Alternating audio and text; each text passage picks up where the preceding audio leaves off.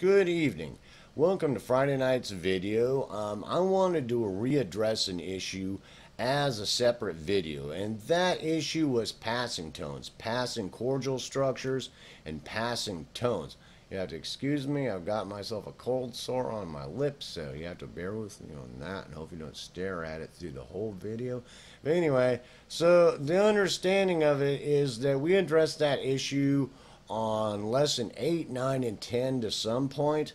And at this point, if you've gotten through the last video that we're talking about dialing in your sound, we addressed that issue because after you've gotten through up to the composition video, that you're really going to start probably messing around with that. And you really, once you've got the basics dialed in really well, what you add to it to color it is going to be just part of you. It's going to develop with your style and technique and the type of composing path that you take, which could be various, or you could go in all kinds of different directions. You could be very specific type of style and technique that will just develop over time.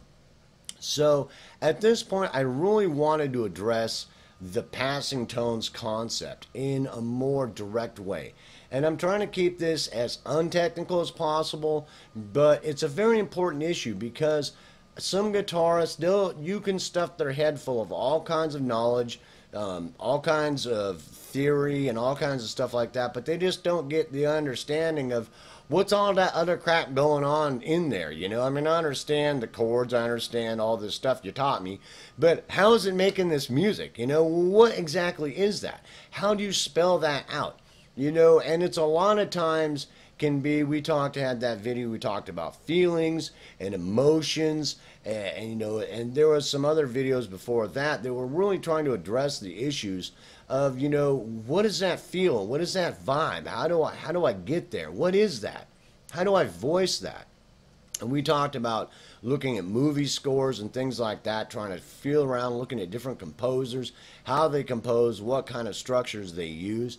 And with the passing tones can be a really huge issue because for a lot of people, I'll give you a really simple example. To try to break this down really simply, so because I think a lot of times at this point, a really huge stumbling block for most guitarists or musicians is what's happening in between. I mean, I can sit down and put a chord progression that goes G, C, D, C, G, C, D. You know, I mean, I can do that all day long, but you know, it might start feeling a little stale, you know, right, bro? And no matter how much distortion you put on it, or phase, or synthesizer, or whatever, it just doesn't sound right. You know, you might be able to get some kind of funky drum going back there, but it just really doesn't have this flavor, right? So, I mean, besides the different types of articulations and things like that, there's passing tones. Now, this understanding, it's the same thing with melody lines also, because you might be playing G, you know, and you're going to figure out a harmony. We talked about, you know, where you start and resolving, trying to start somewhere in your melody line that's somewhere consonant to what is happening with the chord underneath it.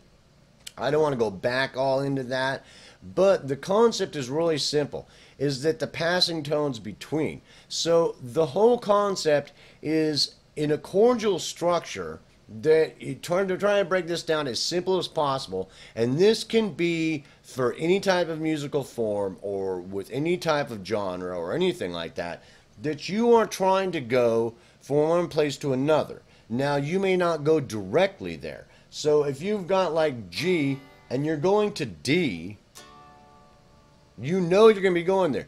Da, da. You've got some kind of thing going on. You know you want to go from G to D. Now you might not go directly. Now this can come down to the timing also. A little bit of rhythm has something to do with this, because you're like hitting this G, da, da, da, da, da, da, da, da.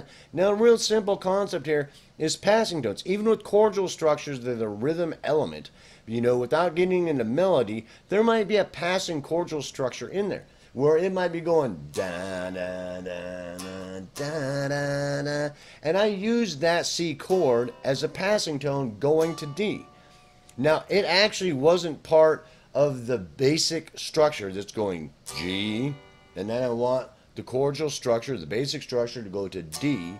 Now, that C in there was a passing chord because I had it going 1, 2, 3, 4, 1, 2, 3, 4, and then it's going somewhere else, or possibly a chorus or wherever, but it's like 1, 2, 3, 1, 2, 3, 4. Does that make sense? I use that C as a passing chord, a passing tone. That means that the basic understanding, without trying to get it too complicated, so I don't get all technical. I can get technical if you want, but I'm trying to keep it from going there so you get more of the vibe and the feel of what that means and the basic contemplation of the basic understanding of that, because it can be very complex. There can be a lot of things happening in there. You can have a little passing chord like that C I put in there, or a little riff, or a little run, or what, all kinds of different things. But the basic understanding, if it was something you had started in G, you know you're going to D for some reason, and you put another passing chord in between there where you knew you were going. Does that make sense?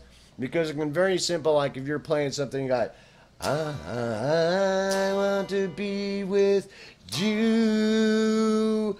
I want to be with you. Does that make sense? I mean, I knew when I started writing this melody and this vocal that I was going from G to D. I just kind of made that up. But I used a passing tone there to kind of color it up a little bit so it wasn't so, you know what I'm saying? So, and this is a real simplistic view. I mean, I'm not trying to get it really complicated so that it looks, you know, 10 on a word that without sounding funny, because I'm just trying to keep it so simple that it's just keep it simple, stupid, KISS, right? So, I mean, it's so simple of an explanation that way you can understand what the idea of the passing tone is happening there. So that's a real simple understanding of any kind of a passing tone. Now, whenever you're talking about that passing tone, those things can directly relate. We talked about transitions in one of the lessons.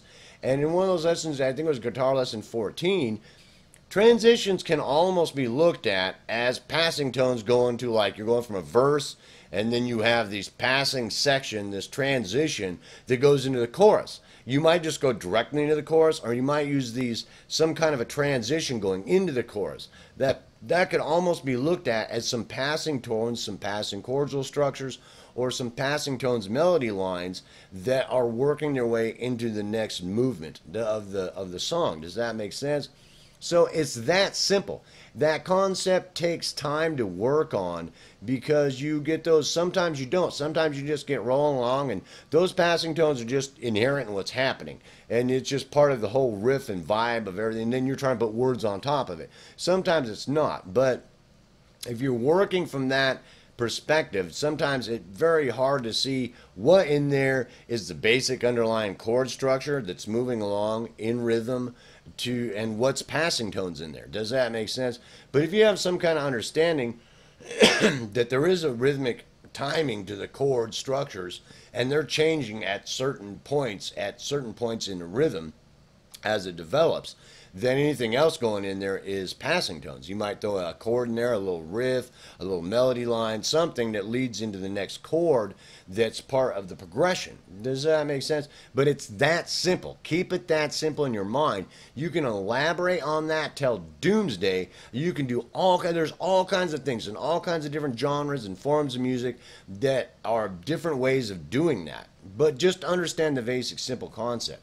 And we wanted to talk about passing tones and melodies a little bit also, because this is a very hard concept to really relate to somebody so they can have some understanding of what's going on in the middle. Because sometimes, let's say, here's a prime example. Let's say you've got Eddie Van Halen, Joe Satriani, and Eric Johnson, or Jimi Hendrix, you know, and they've got this chord structure. Now, it's starting out, something is hitting in G, and then it's going to C, right? Or it could be any chord. It doesn't matter whether, what kind of chord. I'm just giving two examples.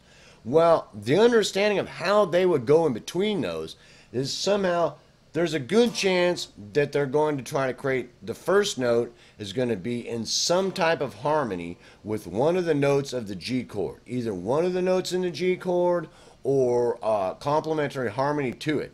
And then they're going to use some type of passing tones in scale or not in scale, and then they're going to land on either a harmony of the chord of C that sounds good to them, or one of the notes of the following chord, whether root, the fifth, the third, if it's a minor chord, the minor third. Does that make sense? We talked about that in the other videos. But how do they get there? All right, so that's a huge concept, because a lot of different guitarists will do it differently, and it's a lot different. A country guitarist is going to get there. If you play the, I'm going to G, and you play melody, da da da da da, some damn crap, and then want you to land on C, da da da, while I'm playing along, and it's your lead line. Well, if it's going 4 bars, 1 2 3 4, 1 2 3 4, and how many different guitarists are going to get from one chord to the other? How are they going to? How many different ways are they going to see that? This is the concept of passing tones. So the concept of passing tones, the first simple concept is you can play diatonically in scale, and you can go to the next, up to the next chord. Does that make sense? Or you can play in key completely. You can use borrowed notes and things like that, notes that aren't in key, because if I was doing this and I was playing in the key of G, it would be G major and then C major, and I could play. Does that make sense? That's just in scale and diatonic, basically. So the understanding of this is that, the concept is how do they get there? Now, one guitarist, you might go, and he might go, he might do something like that. He might go, he might stay in key. He might go out of key. How does he do it? He might do some really weird riff that's using a bunch of notes that aren't even in scale. The concept is real simple, is that he's using different types of licks and runs that seem to work well with that genre of music most of the time. Sometimes not. We get a whole lot of developed styles and techniques of guitarists who just experiment around, and they just start playing certain types of riffs and certain types of sound and certain type of articulations that really start to be their signature style and technique. That's it's really easy to hear for the most part. Does that make sense? So what that is really simple. The whole concept is they're just trying to get from that G 1 2 3 4, 1 2 3 4, and as they go there, what happens in between? What happens in between can be very personal. What do you think it should be? How do you tell somebody what their passing tone should be? That's almost impossible. So the concept of passing tones, trying to teach somebody that, it can be a very long, really drawn out lesson. Does that make sense? And if you're really studying with somebody who really understands these kind of the concepts, that you can learn a lot and see a lot of different experimentation been happening. But as you start to develop yourself, one of the biggest things you'll find is that, the biggest concept is going to be starting and harmonic, starting consonantly. That means if you're starting in G, that next chord where you're starting your melody line, your lead or whatever, and you are going to either play one of those chordal tones to start with, or something that's a harmony to one of those tones that sounds okay to you. That means it might not sound good to Jimi Hendrix. It might not sound good to Bach or Beethoven. It may not sound good to, Funk Diddy Bo that just came out with the new, dance album, but it sounds consonant to you. That's the most important thing, because something else might sound more consonant to them. Does that make sense? So you have to do a certain tone there is not a good way to teach you, because that's just plain wrong. Right now in rap music or some kind of dance club music, it really is not consonant. It's very dissonant to do certain type of things. Otherwise everybody's going to stand on the dance floor and look at you like, what is that idiot doing? So I mean, historically music and eras have been a lot like that.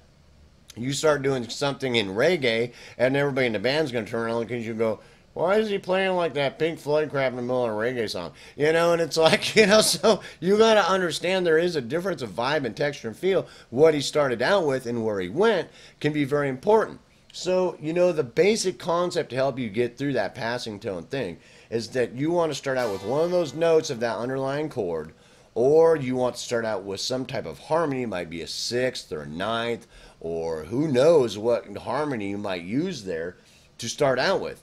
And then you want to create some passing tones that are in time that are going to land on the next underline. That's going to go 4 beats, 1, 2, 3, 4, and then it's going to land on the C, 1, 2, 3, 4. When you are going in between this G and this C, that your primary concerns, the next primary concern is that you land on either one of the notes in the following chord or a harmony to that chord that sounds consonant and good to you. What happens between there can be an open field, bro. I mean, it can be all kinds of stuff. I've listened to some when I was younger, I tried to dissect some Van Halen stuff. And I started trying to, because I was like, what the hell is he doing? You know, it's like, that just sounds like crap if I really think about it. But it sounds so cool because it always keeps landing on his feet somehow, like a cat. You take the cat, spin him around by his tail, and throw him up in the air, bro, and somehow he just kept landing and it sounded cool. That's what it sounded like he was doing, you know, the cat flying around in the air. That cat gonna land directly on his head, dude. I know he is, bro. And nope, landing on his feet, and you go, dang, bro. You know, that's what a lot of his style and technique sounded like. A lot of it sounded like that, like he was just a cat flying through the air and with no direction that every now would land on his feet.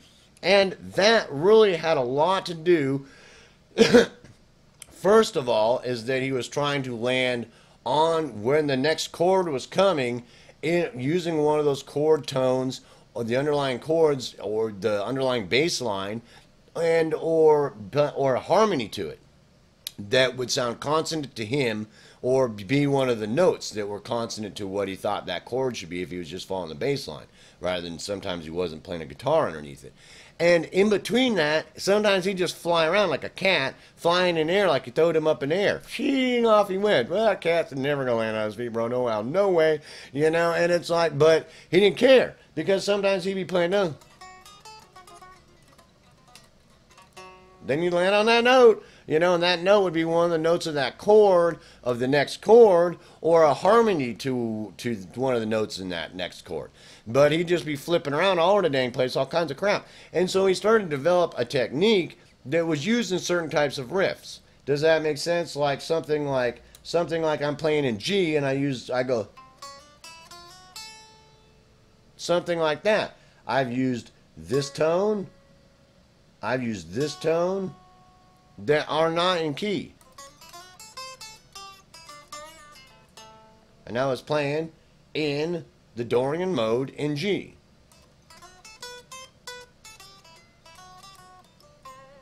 Does that make sense? So the concept of that is the notes that were in G in the Dorian mode in that area.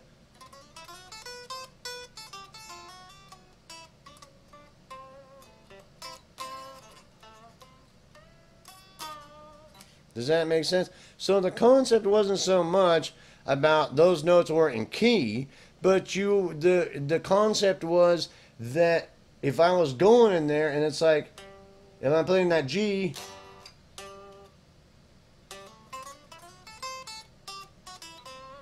then I landed on that and that G. There's that C. There's a note in that C. There's a note in that G to start with.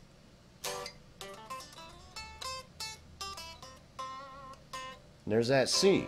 Now, the concept, it's really hard to try to elaborate on this and to the point to where that I cover all ground. And it's like I've just covered reggae, rock, heavy metal, Hindu, funky, Asian dance music. Well, I didn't, you know. I mean, but the concept is very easy for you to understand that I'm using passing tones sometimes that may not be in key, but I'm resolving. I'm starting with a note that's either one of the underlying chord's tones or harmony to it, and I'm ending on one of the notes of the following chord or a harmony to one of the notes of the following chord. And the crap that happens in between, sometimes in some styles, is like somebody wound up a cat by the tail and throwed it up in the air. Hey, there it goes, here, there's, you know, it's all over the place. It doesn't make no damn sense. It's out of key, odd, not abused, and shit, all bam, landed on his feet. How did that happen? Because he landed on the next chord and it brought some resolve to whatever he was doing. So you'd be sitting around that. If you listen to some jazz music and some very alternative musics that are very experimental, that sometimes they won't even land on anything that's happening in the next chord just to be really weird. So try not to get lost there, because those people might be looking at it. They might have come up with a mathematical formula with why they do that, and it's really cool because it's actually an algebraic equation. Well, I don't go there, bro. Not too much anyway. So the concept, I'm trying to make this really simple so that you get out and start understanding that. So you can take and understand that those two concepts of a chordal structure that's going to be going, the very simple one, 1, 2, 3, 4 in G, 1, 2, 3, 4 in C. Or D, doesn't matter, but that was the chordal structure. Da da da da da da da. Now you can have passing chords in that also. Da da da. Now I just slid up to that. I used this B minor to slide up to that C. Does that make sense? Does that make sense? Because I went 1, 2, 3 and G. Then I used that fourth beat. Hit that B flat, and I slid up and landed on the C for the first beat of the following measure. So that was a passing tone also.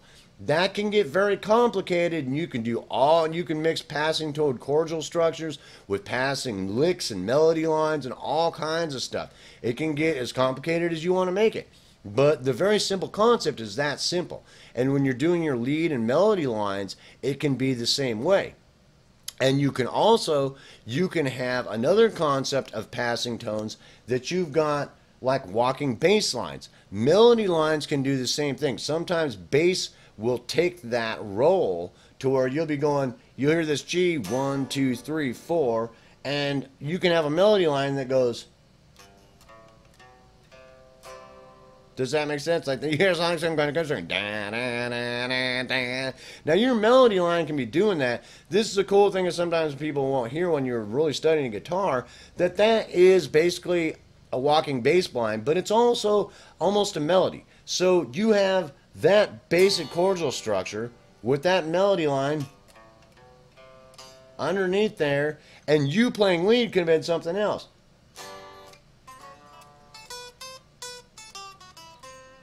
Does that make sense? So you basically have a very formal melody line that the bass is running that you could do with the guitar also, and then you've got a lead melody line going on top of that.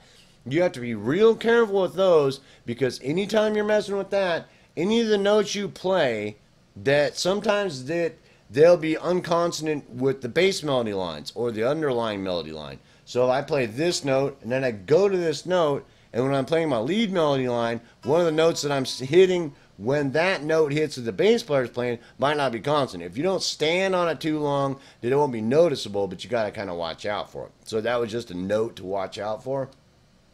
So basically, that's a very simple concept. That should help you immensely, because if you've gotten to this point in the video, that I see so many guitarists stumble around with this, because when one of them get it and they really understand it, it's like somebody like Jimi Hendrix. He's like, I couldn't read any music, bro.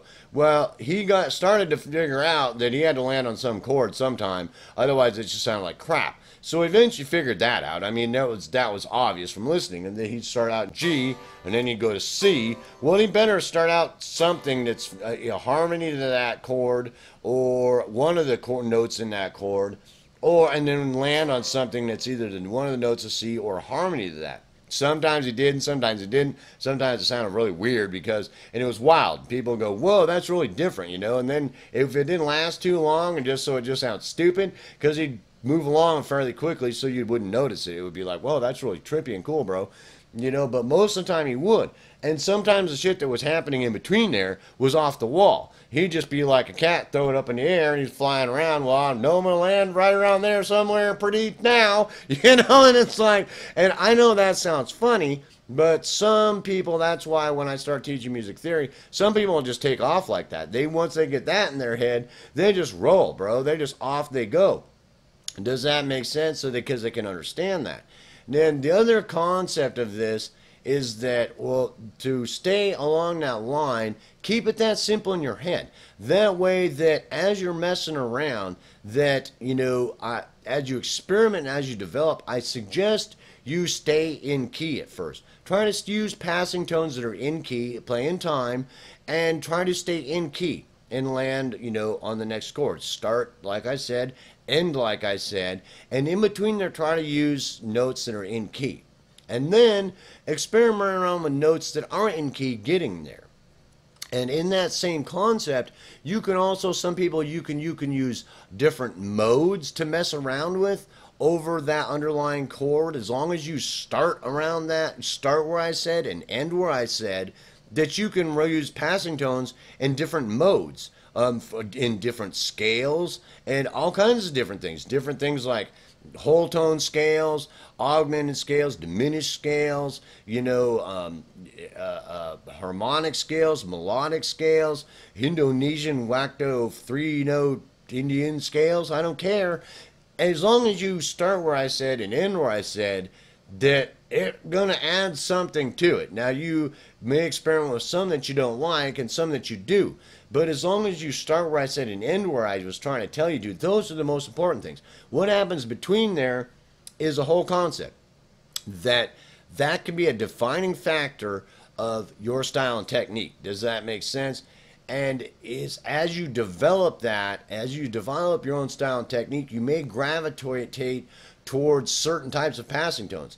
You might get certain licks and things like that you really like a lot that you use in between. Does that make sense? As passing tones that are real cool licks and runs. Like, even something simple like something like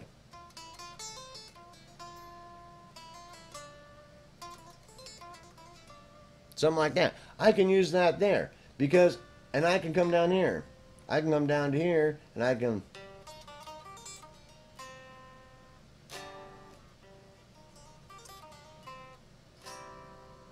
Now, in between those chords, that line, it would sound kind of weird, but it would resolve. It would start and resolve okay. So in the end, if I worked on it, it would be sound. You'd be like, that is very trippy, bro.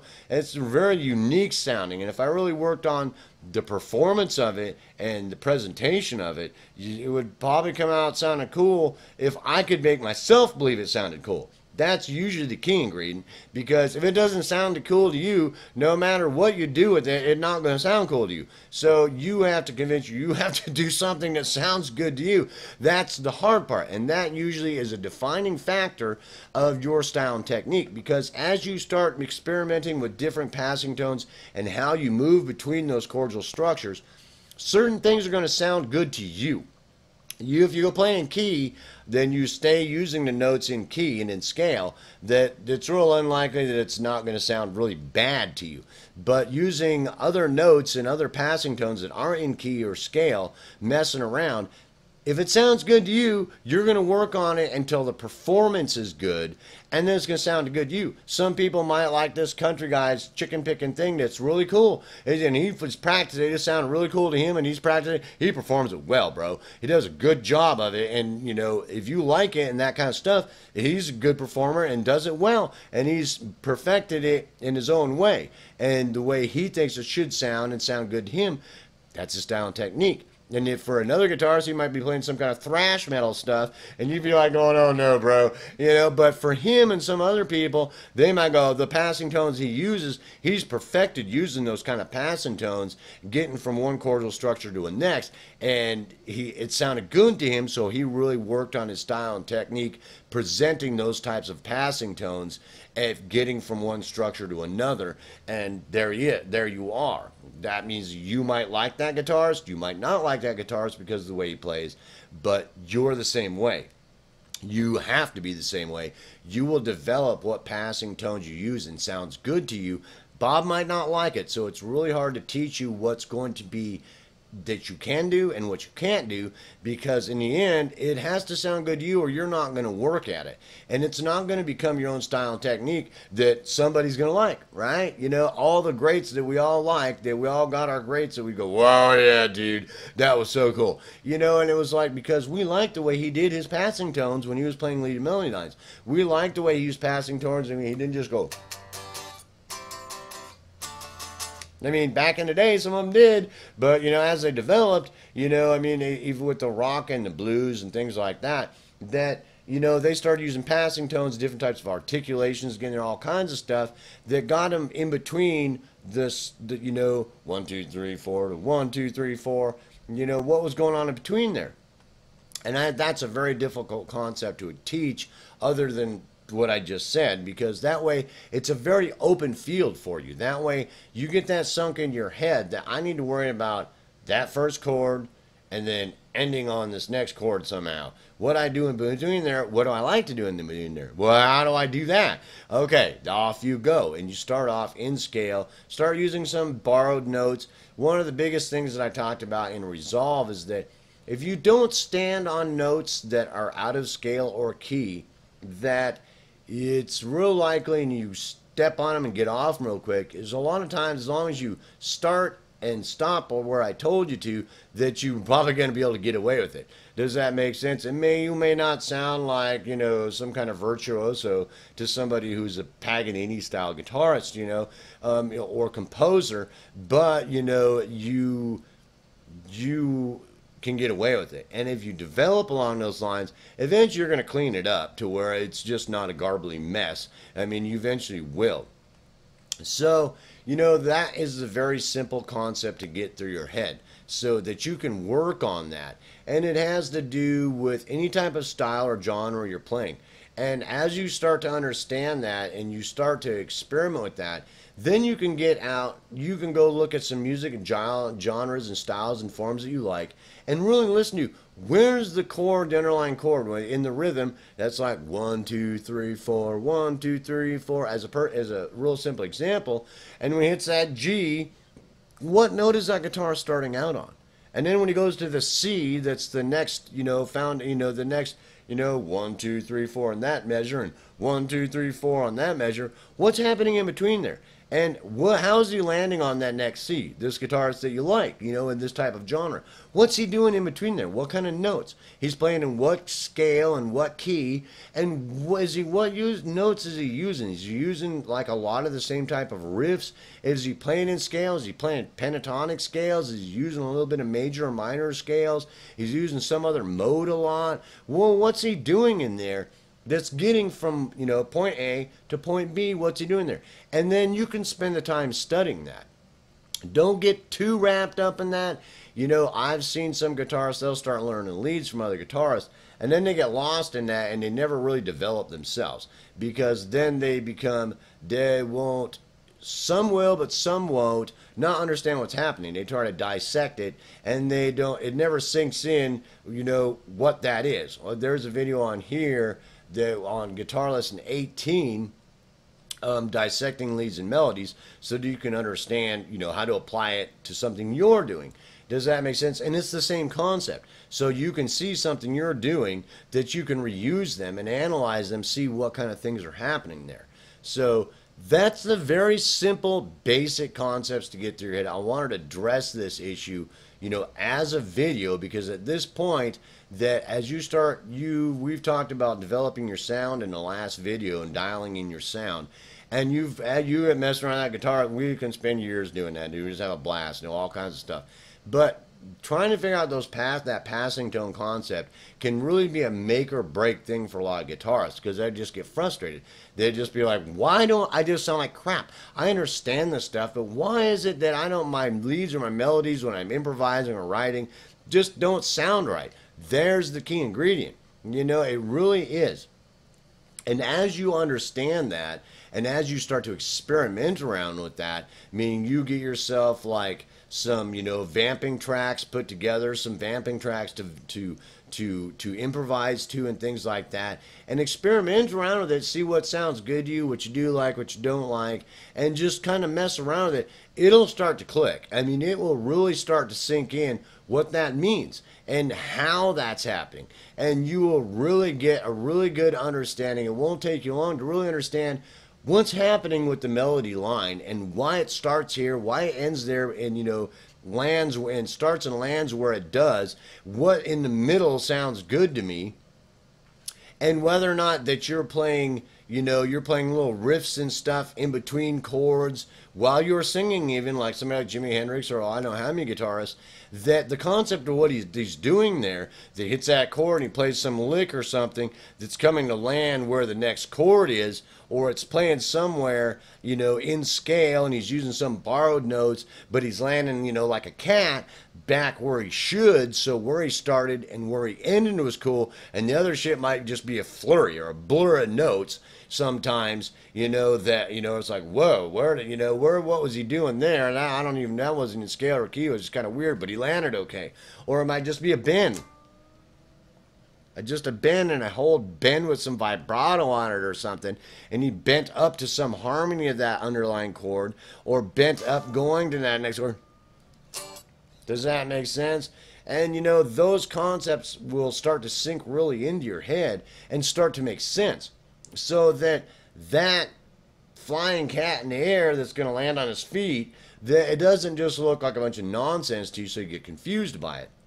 Sometimes it's very not confusing, and it's very theoretical, and they're in key and stuff like that. Sometimes it's not. They'll be all over the place, but, you start where I was trying to tell you and end where I was trying to tell you. That other stuff is, can be just, as long as you don't stand on something that's dissonant, that just doesn't sound good with the underlying chord progression, and get off it real fast, that is normally one of the defining factors of where it sounds good, and making sure it sounds good to you.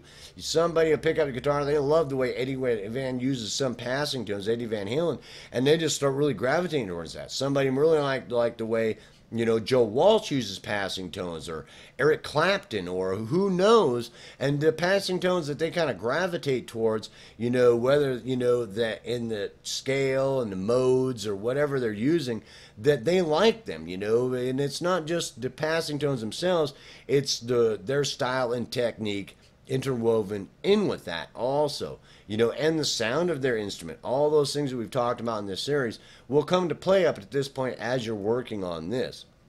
So I hope that made that clear enough to where it's not really technical, but you've got an understanding of what that means. That way you can sit down with that concept and understand the simple concept of that it is, and start worrying more about it has to sound consonant and good to you for you to develop your own style and technique of using passing tones to get from point A to point B, and then it sounds good to you. Does that make sense? Peace, hope, love. I hope you enjoyed the video, and I'll see you in the next one.